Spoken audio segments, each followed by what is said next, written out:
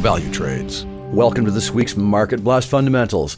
I'm Brad Alexander, and on behalf of Valutrades, today we will take a look at pound dollar, gold, Aussie CAD, Aussie dollar, dollar CAD, and euro dollar. Okay, what does the bond market have to do with FX? Well, this week, everything. Last week, yields on US government bonds rose dramatically, which caused the US dollar to strengthen.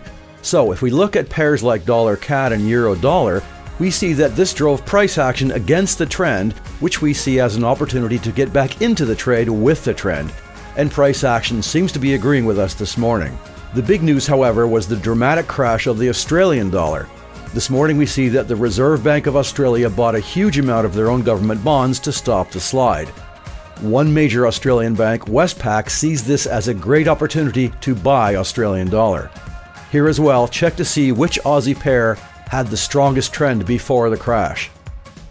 The strong US dollar drove GBPUSD lower, but a retreating US dollar and the UK budget due on Wednesday, the Chancellor of the Exchequer is hinting at a tax hike later, but economic stimulus now, which will affect the pound positively, as well as news on the UK lockdown and vaccine program, which are looking optimistic as well.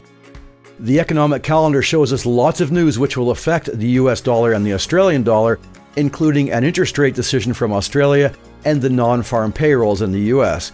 But also, most members of the US FOMC will be speaking this week, so we expect volatility on the US dollar.